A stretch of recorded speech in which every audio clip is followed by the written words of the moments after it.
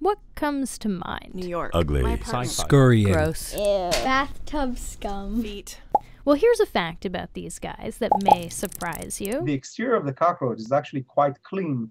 That's entomologist Coby Schal. Cockroaches constantly groom themselves. So a cockroach will sit there and maybe start with the antennae by bringing the antenna down to its mouth and then running the antenna through its mouth parts from the base of the antenna to the tip of the antenna. Other insects do this, ants, houseflies. It's a common insect behavior, so it's been known for years why they're so fastidious. No, absolutely not. Oh. So people have hypothesized about the role of grooming and specifically antennal grooming, but no one has ever investigated this. So that's what Schal did.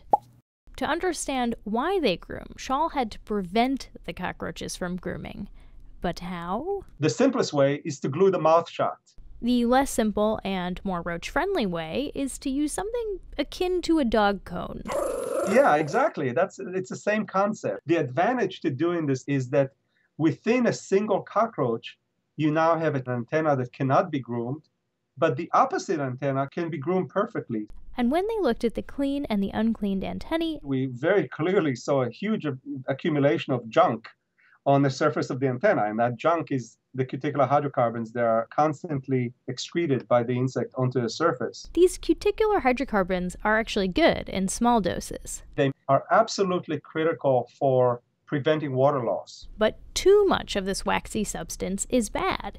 It clogs the pores on the hairs of the cockroach's antenna. As you zoom in and look at these little hairs in very high magnification, you see this very smooth surface, and that smooth surface is the hydrocarbons occluding the cuticular pores that we should be seeing on the antenna.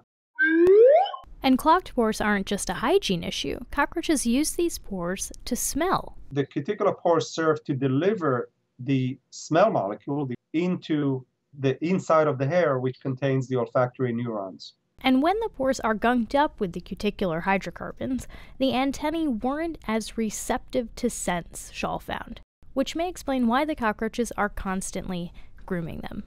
But before you become too impressed with cockroach hygiene... The other thing that comes into play here is that everything that a cockroach grooms off of its body, it ingests. So if the cockroach is in a sewer system and it's bathing in this cesspool of microbes that are pathogenic to humans, the cockroach then grooms itself, ingests these pathogenic microbes, and then if it makes its way into the kitchen, it can defecate those microbes onto our steak or spaghetti. Ew.